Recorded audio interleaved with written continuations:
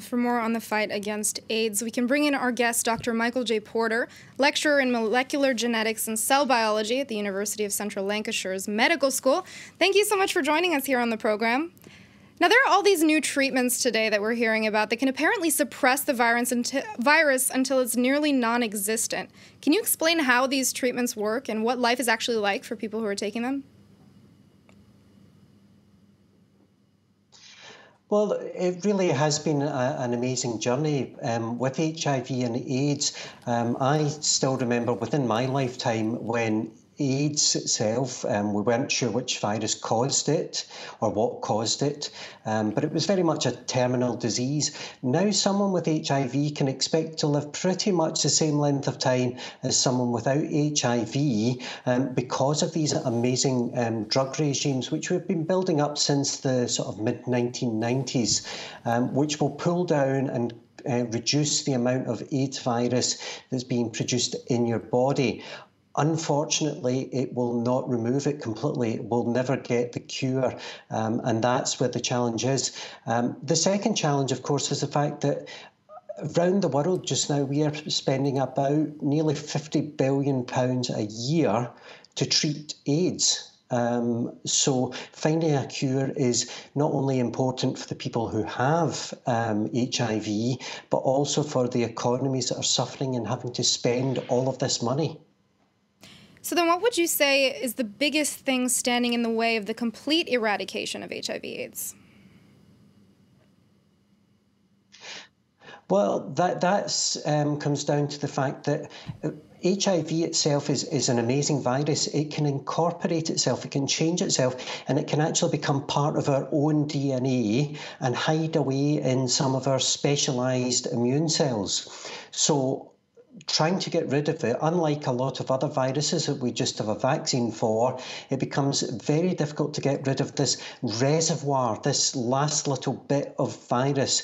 So if we can treat it, we can keep the levels of HIV in a patient down to almost zero. But as soon as you stop treating, the virus will recover and will start to reappear out of this reservoir. So a lot of the treatments we use nowadays or the potential treatments we have as a cure is looking at how do we destroy that reservoir. And that's where it becomes really exciting, because we're starting to look into in recent years, looking at the idea of genetically modifying our own cells so that they can attack and destroy this final reservoir. We got the clue, and it was in your report as well, when we see these patients who have a particular change in their DNA, and that change has made them resistant to HIV. Now, if we can create that same resistance in people who already have HIV, then we can potentially get rid of that last remaining parts, those last remaining bits of virus, and someone will be cured, completely cured. And then just lastly, the theme for this year's World AIDS Day is communities make a difference. How much responsibility rests with communities versus governments and the medical community?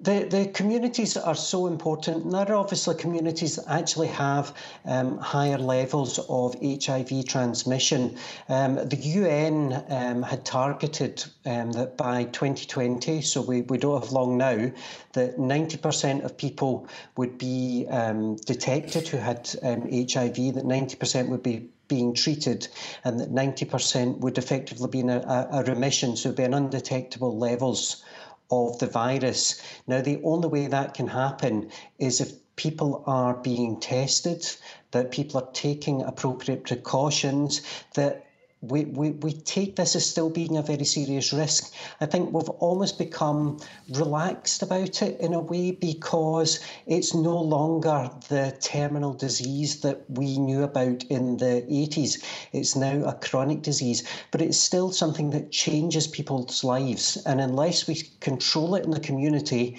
it will continue to spread, and it will cost billions to treat, and it will affect millions and millions of people. So still a lot left to be done there. Thank you so much for joining us, Michael J. Porter, lecturer in molecular genetics and cell biology at the University of Central Lancashire's Medical School. Thanks for joining us on the program. Well, finally, let's end